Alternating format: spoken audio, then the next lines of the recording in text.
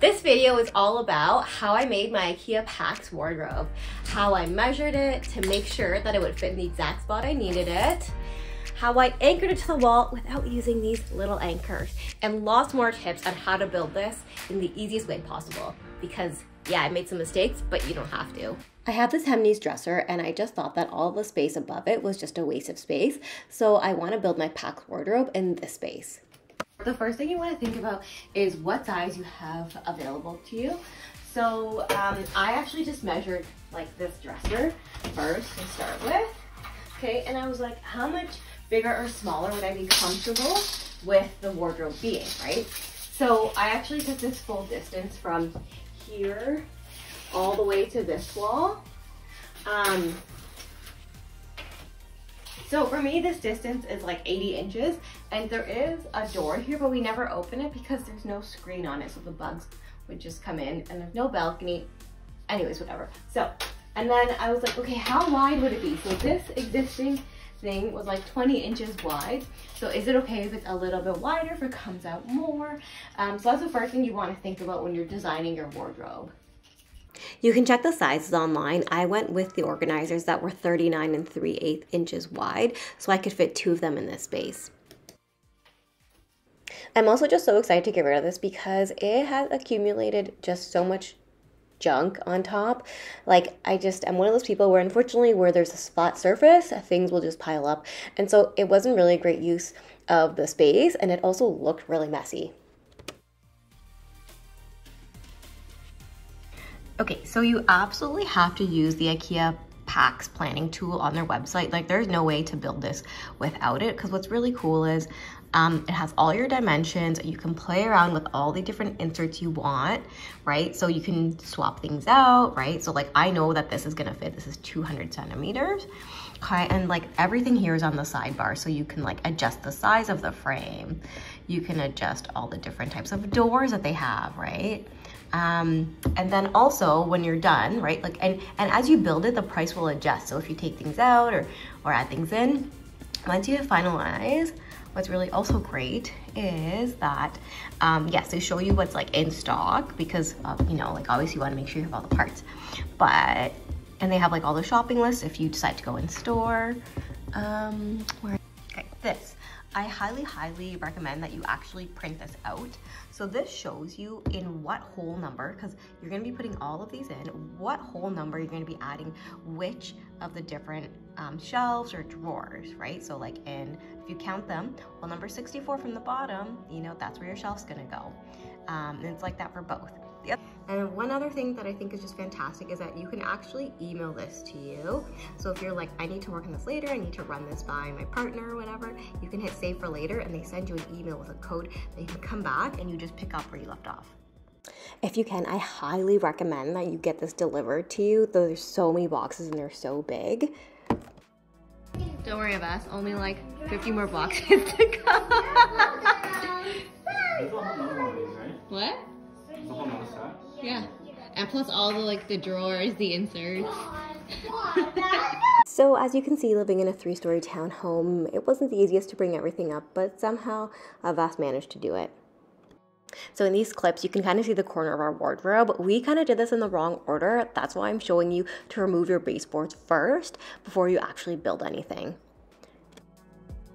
All right, so to remove your trim, you just want to cut the caulk off. So you just score along the edge. I actually do not like removing trim at all, but it has to be secured to the wall, right? So.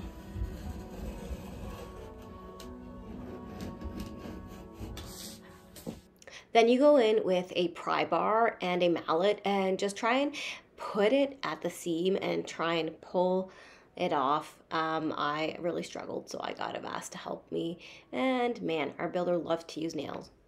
That's way too many nails. Okay, I'm gonna start building one of the IKEA PAX wardrobes. That is the goal. Vas is gonna come up soon, the kids are asleep. I consider myself to be like an expert IKEA furniture builder. I hope I'm not jinxing myself, right? But my one tip is that when you're like looking at these pictures, make sure you really pay close attention to like the direction of the holes, like count the number of holes and that kind of thing. Like that is going to prevent you from doing a lot of rework. We built the 2 frames. It wasn't that difficult, but you just want to be mindful of your height of your ceiling to be able to stand them upright.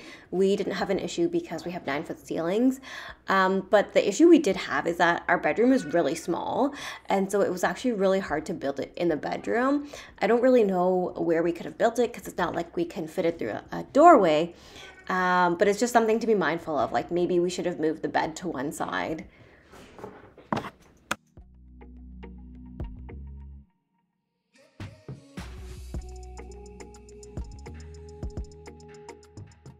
Got this built while my newborn Sabrina was sleeping, and just as we stood it up, she woke up, and honestly, I still can't believe that we made this with a newborn.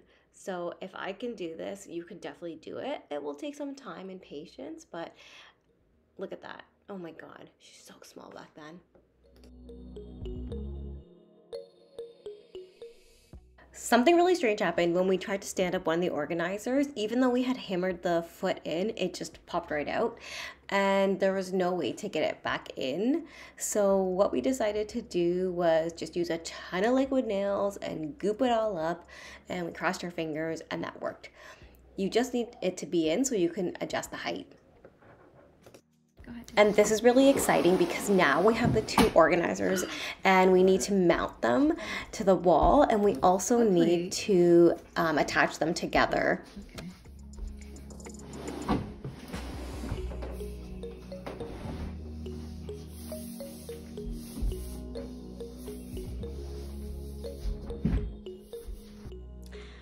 I'm truly trying not to be frustrated because we built the PAX wardrobes, no problem, but here's what happened. When Yves put the anchor in, basically the anchor fell into the wall, like when he was screwing it in. So obviously that's not secure. Like the anchor didn't open up, it just for some reason went into the wall. So we can't reuse that hole. That's the problem with anchors, right? Like once that hole has been used, it's done. So the only other option we have now is to actually use like a plate of wood. So we're gonna use a piece of wood going all the way across the back on the wall. And then that will be like our wood to secure it too. So we'll try that tomorrow. Womp womp womp. So because of that hole that went through, we actually created like, I guess, a false stud. It's not a false stud, it's like a stud that's basically outside of the drywall. So what I did was this piece of wood, I made sure that all these screws went into a stud. Okay, this is a great alternative if something like this happens to you or you need to screw somewhere where you need for it to be really secure. This one, when I was screwing it in, I was like, this doesn't feel right.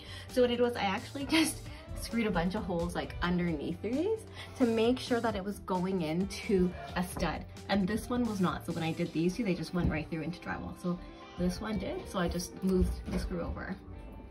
So here you can see like the wood goes through the brackets. So that's gonna be our stud and it's gonna be super secure, way better than an anchor.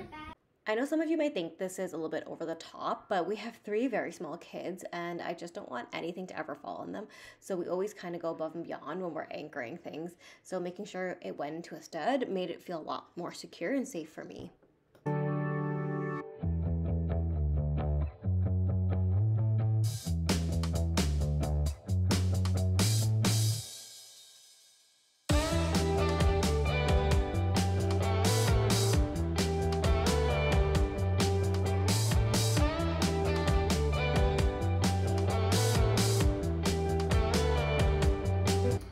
Your PAX orders are most likely going to have a gap, so this is why it's really important to have the clamps. So you're going to clamp them together, okay? And then they have these screws that come with it, and we're going to apply one at the top and one at the bottom, and it'll be totally flush. So, all right, here we go. I actually thought that like installing these would be like the easiest part and putting on the drawers would be hard, but this really proved to be a challenge. But we got it anchored really securely to the wall. Now we're just at the home stretch. I built my drawers kind of concurrently while we were building the frames because this is an easy one-person job, but I found the frames to really need 2 people. And when I say that building the drawers is an easy one-person job, it's really like a hard job to do with 2 kids. but I let my kids get involved and it was pretty simple and straightforward for them. I do try and involve my kids in DIY wherever it's easy and safe for them, and I feel like building IKEA furniture is actually a great skill for them to have, and it's a great way for them to actually like transfer their skills of Legos, which they really love to do, to real life furniture, and it gives them a bit of confidence too. Wow, that's really good, Sean. You're actually nailing on it. Wow, cool. Now can you give Baya a turn too? Watch your thumb, move your thumb. Mama, did you do it? Baya's turn, give Baya a turn. I have to nurse Sabrina. This is really exciting. Now we're at the point we're going to be installing all the interior drawers and trays. And my number one tip is to actually label all the holes with a pencil. So just go ahead and number all the holes from the bottom, starting with 1 all the way to the top. This will make it so much easier when you actually need to install any of the drawers and trays. I found it easiest to start installing everything from the bottom up, especially because that's the way everything's labeled. Like the very bottom hole is labeled as number 1. In case you're confused about this view, I'm installing the pant hanger, but it's a bird's eye view. And make sure to actually measure your pants before you install this, because mine were too long. This is pretty exhilarating. Like, check this out. This is where I'm gonna put all my jewelry. I'm so excited. I feel like I'm finally becoming an adult. Because where I put my jewelry before was like this like earring holder I had from Claire's when I think I was like 16. It still works, but like, you know, this is just like a grown-up's wardrobe. It's because, remember I said I'm like an expert IKEA builder? I take it all back. I take it all back, but we got one. Look how nice this is. Pull out, push it in. Oh, the slow glide. I won't be able to reach my hand above the top rail, so I wanted to have a space for out of season clothes. So I'm using the scub organizers, which are also from IKEA, and I just measured the distance to make sure that they would fit and leave only that much space. And of course I'm so excited, so I just wanted to hang some things up and see how they look and just make sure that the height was right.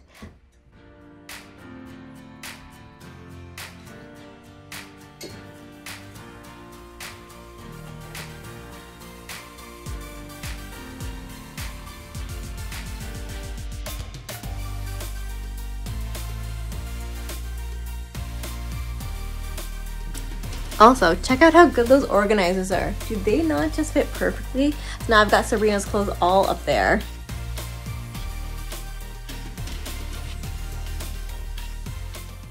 I can already see that I am going to love this organizer. Next week, I can't wait to show you how I attached the doors, made a custom bangle organizer, and attached this really cool crown molding. See you then!